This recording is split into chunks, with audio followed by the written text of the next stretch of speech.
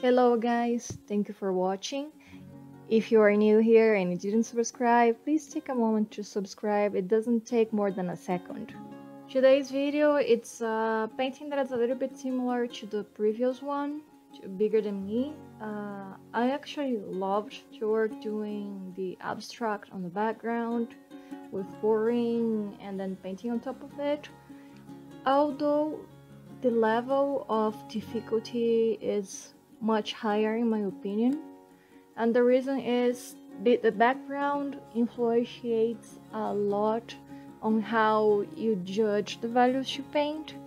The same reason as many would say don't start at plain white, don't start at plain black, because you will not be able to judge the lights and the dark so well.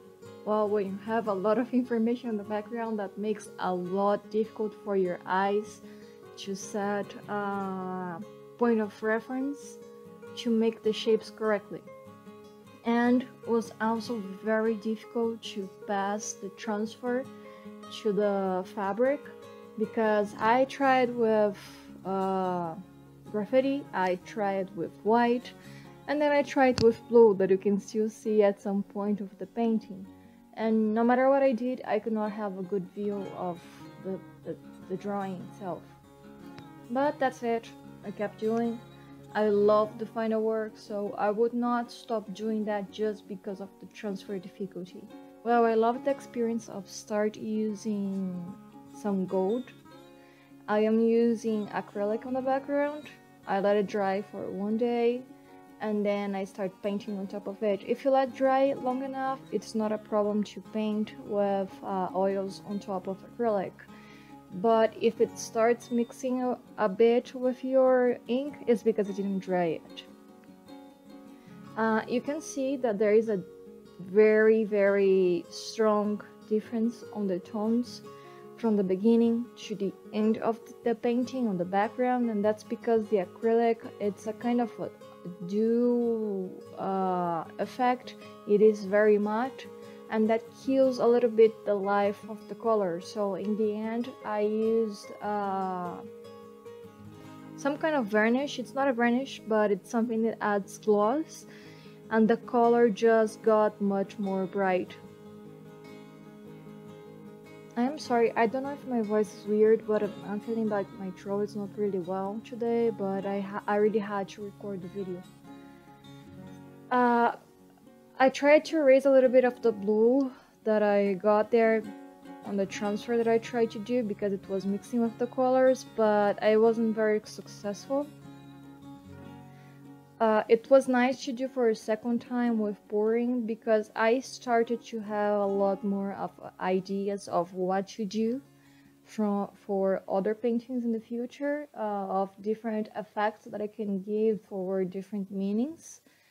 And it kind of happened now, the ideas out of accident, like some more in advance in the painting.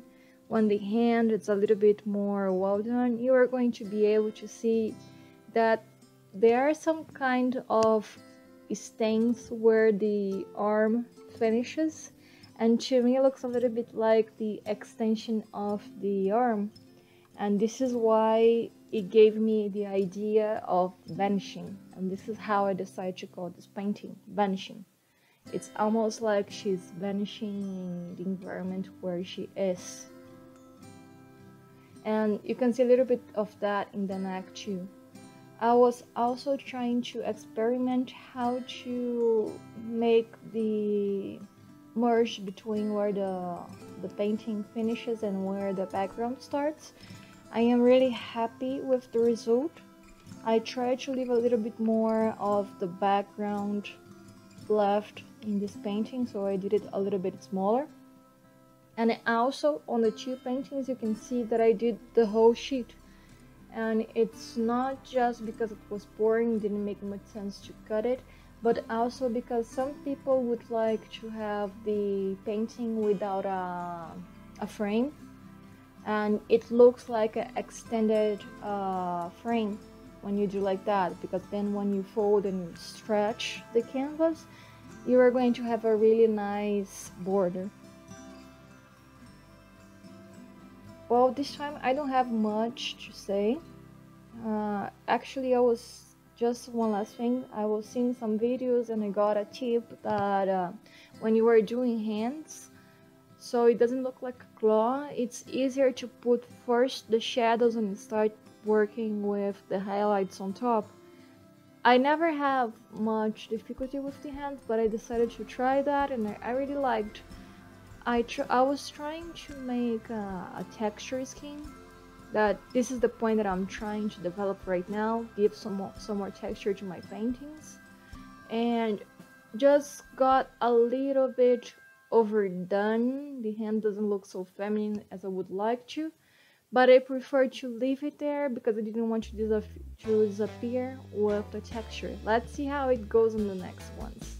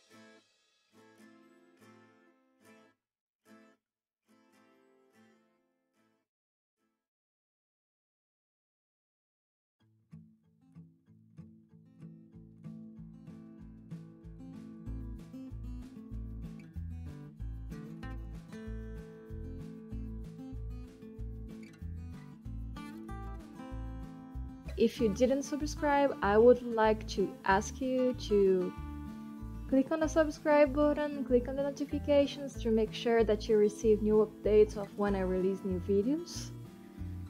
And if you do like the video, please leave a comment, leave a feedback. I would like to know your opinion. I would like to know what you would like to see. And now you're going to see how it is the final piece. It looks really cool, and all my contacts in case you would like to follow me in other social medias. Thank you for watching. Have a great week.